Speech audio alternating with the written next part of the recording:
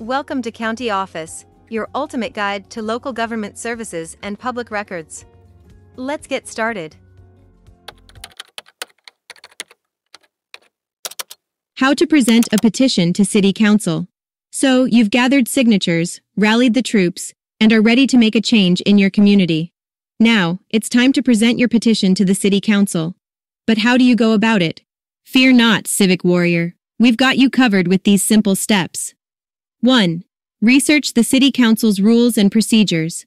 Different councils have different rules when it comes to petitions. Be sure to familiarize yourself with your local council's requirements, such as deadlines and formatting guidelines. 2. Prepare your petition and supporting materials.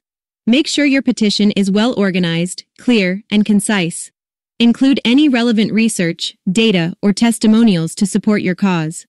3. Contact your City Council.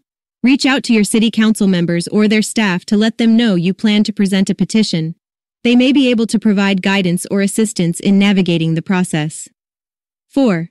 Attend a City Council meeting. City Council meetings are typically open to the public, and many have designated times for public comment. Check the meeting agenda to see when you can present your petition. 5. Practice your presentation. Be prepared to speak for a few minutes about your petition and why it's important. Practice your speech to ensure you can deliver it confidently and concisely. 6. Present your petition. When it's your turn to speak, approach the podium, introduce yourself, and briefly explain your petition. Be respectful, professional, and prepared to answer any questions the council members may have. 7. Follow up. After the meeting, follow up with council members to thank them for their time and to inquire about the next steps in the process. Stay engaged and informed to ensure your petition receives the attention it deserves.